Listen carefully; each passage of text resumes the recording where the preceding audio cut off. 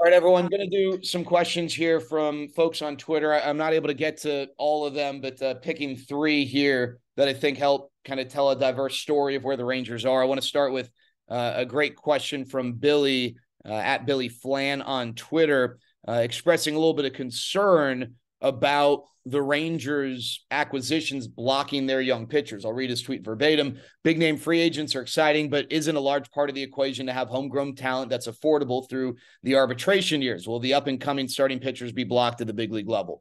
Billy's totally right. You know, the Rangers have made a splash in free agency, but they do need desperately their young guys to come up and not just, be borderline starters, but, be significant contributors at the, on the mound and the position player level as well.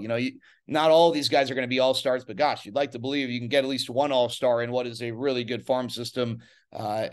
Multiple. Am I crazy in asking that? But you need production, right? You definitely need these guys to come up and produce. But from a pitching standpoint, you're not blocking any of them. They're five starters. Okay. It's not like the quarterback position where if the Chiefs somehow ended up with a first overall pick and, they happen to draft Bryce Young, let's say. Well, Bryce Young's blocked because Patrick Mahomes isn't going anywhere, and you can't. I guess you could have a two quarterback offense. That's not something we've really seen have success. You get my point. Five starting pitchers, there's room for guys, right? And guys get hurt. It's the most volatile position in baseball from a health standpoint, pitching. So, a team doesn't go through a season with just five starters. But, the other thing is it's not like any of these guys are ready. Or let me backtrack. It's not like any of these guys who are in that young prospect group have proven that they are worthy or deserving of, a spot that gives them 30 starts a year.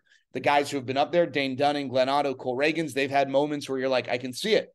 All right, I can see it, but they're not there yet. I don't think anyone would look at their performances and say, what are you doing? You got to give this guy a spot in the rotation. That's not a knock on them.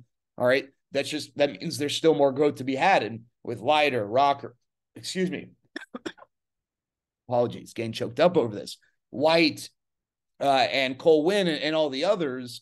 They haven't even gone to the majors yet. And who knows if their performance this year will be worthy enough of that, that sort of an opportunity. So you're not blocking anyone. Martin Perez on the qualifying offer, maybe that means that there isn't really a long-term future for him beyond this season. We'll see. And then, who knows what the rest of these guys. And the reality is at least one, maybe two, these guys are going to get moved in a trade. And so you're not really blocking anyone. And I promise you, Jack Leiter is dominating AA and gets called up and is dominating AAA. And it is clear that this guy is ready, or any of those guys, White, Rocker, Leiter, Reagans, Otto, any of them, there'll be a spot for them.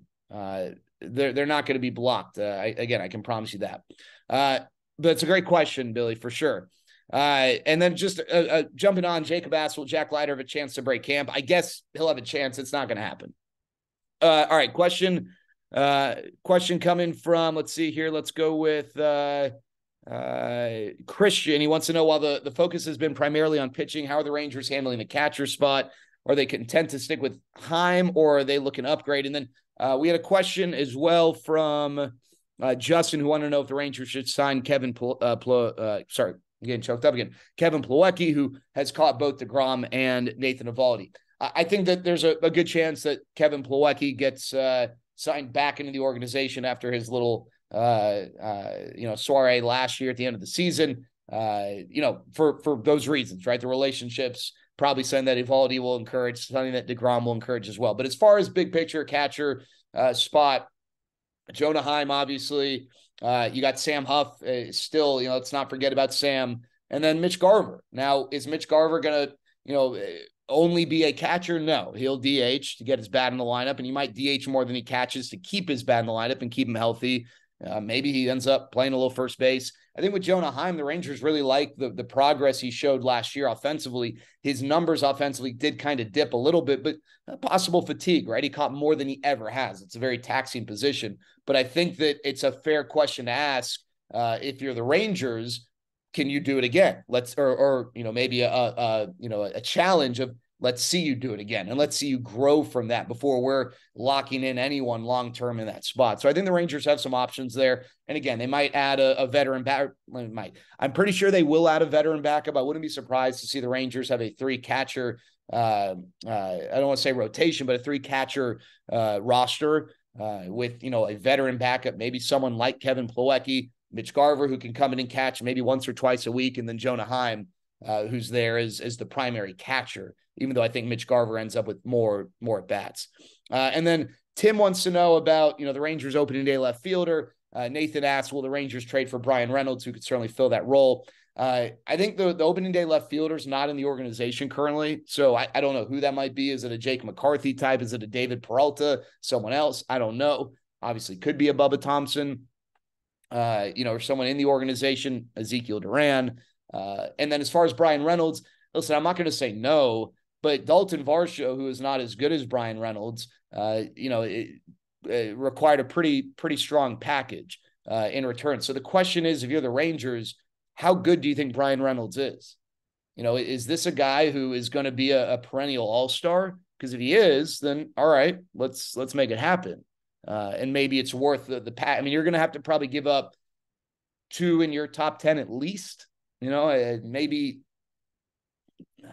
3. I don't know. It depends. How good do you think Brian Reynolds is? My guess is Brian Reynolds isn't a Ranger. He goes elsewhere. The Rangers don't have to trade these prospects away just because there's depth. Sometimes there's a lot of value in holding on to them. My guess is he's not a Ranger, but I'm not going to rule it out. So those are some great questions. Appreciate y'all. Looking forward to talking more Rangers baseball with you guys.